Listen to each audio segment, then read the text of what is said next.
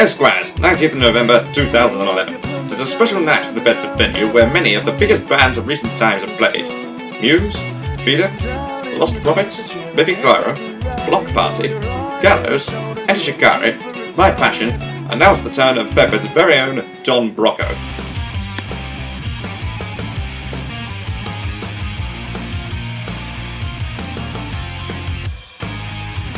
Line-up completed by Rob Damiani, Simon Delaney, Luke Rayner and Matt Donnelly.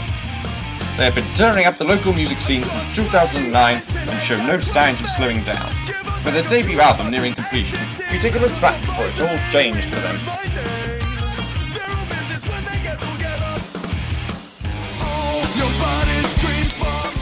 They entered the Bedroll Bedroom Jam with a video for their fan favourite Thug Workout.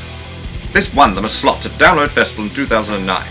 2009 was also the year that they played the Underage Festival and toured with Enter Shikari. "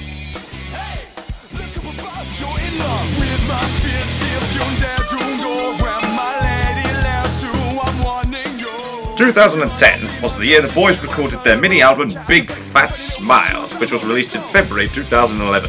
In the summer of 2010, they released Dreamboy, which was a dynamic change in the band's style.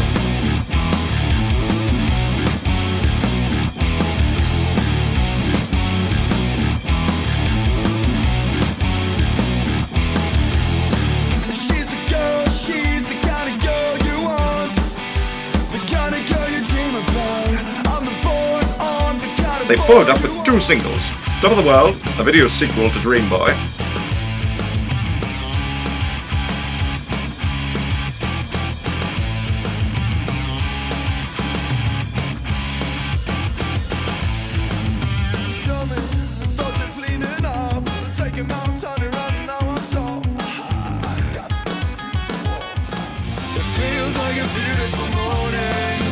and Beautiful Morning. Beautiful Morning had the catchy hooks and earworming lyrics that made the song Radio 1's Single of the Week.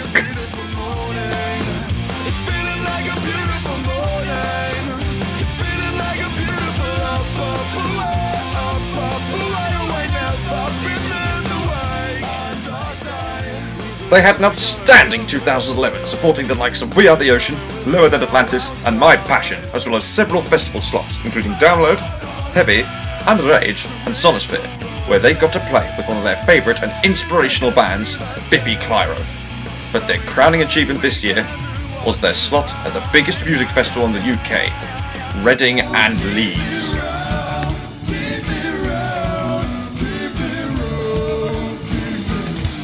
Playing on the BBC introducing stage, they were voted one of the top 10 acts to see that weekend, along with My Chemical Romance and Muse.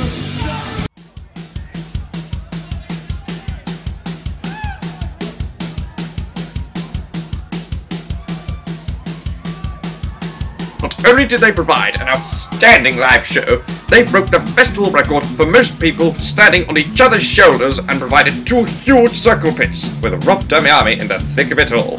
This was definitely their show of the year.